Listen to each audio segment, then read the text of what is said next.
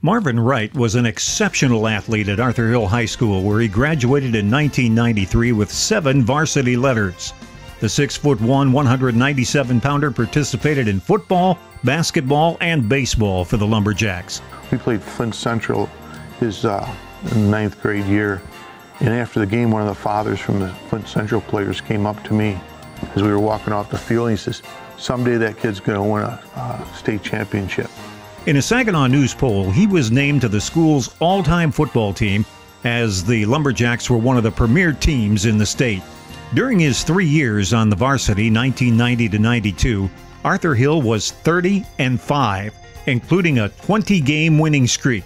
Marvin saw exactly what we needed to do to take advantage of that defense. He understood. He was a very intelligent player, not just talented, but very intelligent. Wright, a 2-year team captain, could hurt you with his arm or his legs, playing quarterback and defensive back.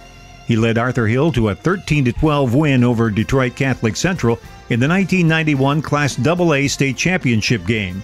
He ran for a 2-yard touchdown and also kicked an extra point that proved to be the big difference in the game. Fourth quarter, he single-handedly won that game. In 1992, Wright again led the Lumberjacks to the state title game, but this time they lost to Detroit Catholic Central 21-20. He ran 12 times for 81 yards in that game, including a 55-yard TD run. Wright also completed 7 of 15 passes for 170 yards, including a 76-yard touchdown toss. He was named to the Detroit Free Press All-State football team both his junior and senior seasons. Marvin was extremely smart.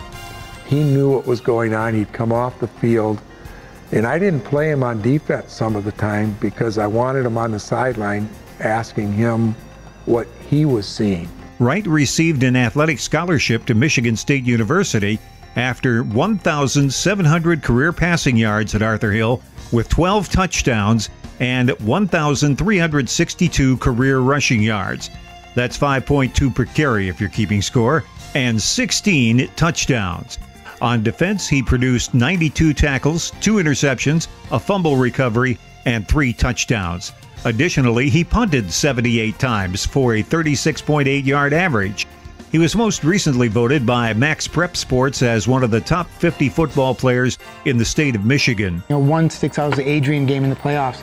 It was raining there, mud again, rolling out and throwing a long touchdown pass to Robert Holmes. It was just one of those things that shouldn't have happened, but he had a way of making it happen, and he was a special player. Marvin was a fantastic leader and a hell of a guy who was able to keep things light for us so that we didn't lose it, when things were kind of going bad for us. And that's a testament to him and also the coaching staff, having him prepared and being ready to go to lead this football team.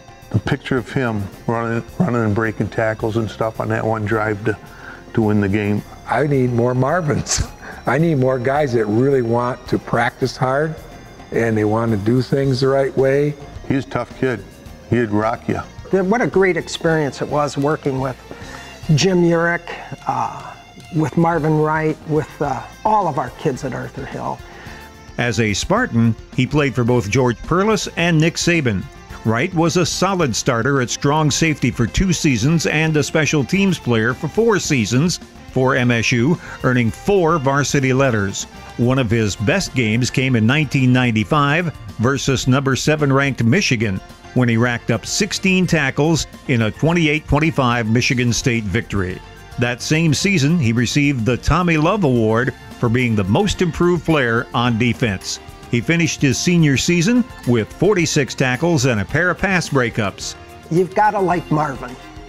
He was a unique individual. For him to play the way he did in front of huge crowds at Arthur Hill Stadium, I don't know many kids that could have taken that on their shoulders. And he was the type of player that it was fun to watch him.